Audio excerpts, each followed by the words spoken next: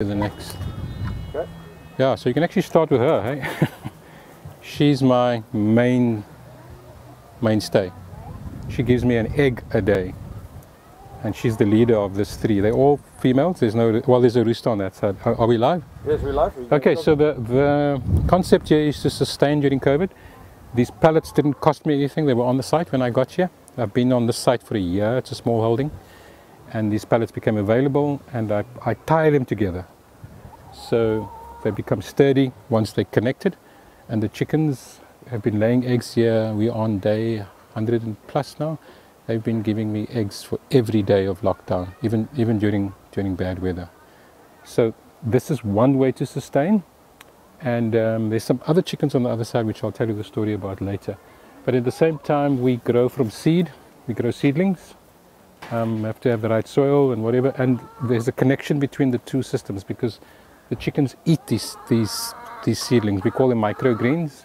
They extract everything they need and they give us beautiful eggs. So that's one system. System is a closed loop. So the chickens are a closed loop, and I'm going to take you now to another closed loop and perhaps do a little demo. So we're going to go back by a few meters. So if you can pause, and I will reappear at another place just over there. We have to pull in the grass right in. Eric. Come on, put your hand here.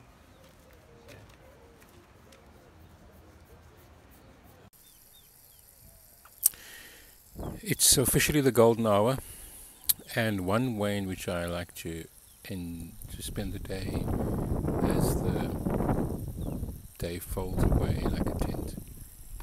I sit here with the chickens, and I'm watering the compost pile. It's just been turned today, and I gather my thoughts. My name is Benson. Welcome to my channel. The guy that was working the pile is a pile himself. His name is Andrew Rubain. He first got drafted into the gangs of Ocean View at the age of 13. Multiple times he's been in and out of jail. You will find him trying to sell things that he gleans from his activities as a bin picker. I had to figure out what my role was, and today we found it. I'm very happy to have found it.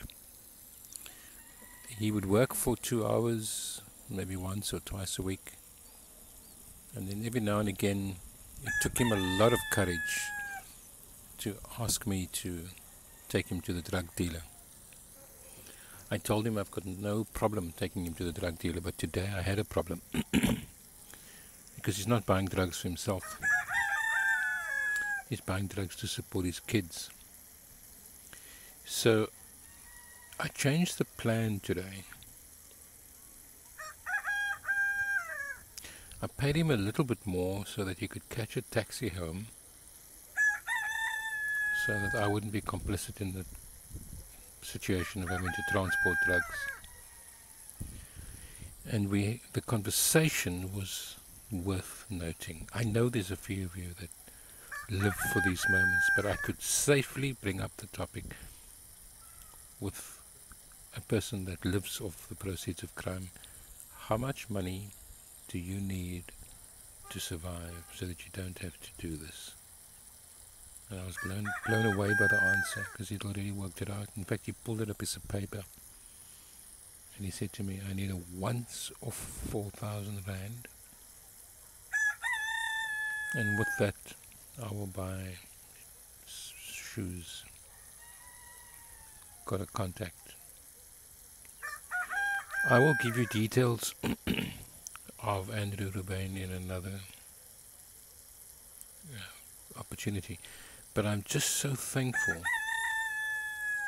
that my tide has turned, that I can safely hold the high model ground and not just speak from the model ground and say, I don't do drugs and I don't And I think essentially drugs are not good, but it didn't have to come from my side. He knew it.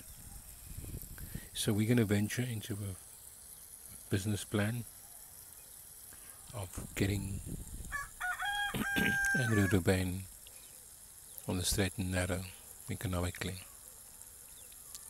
If you see yourself being part of this, join us.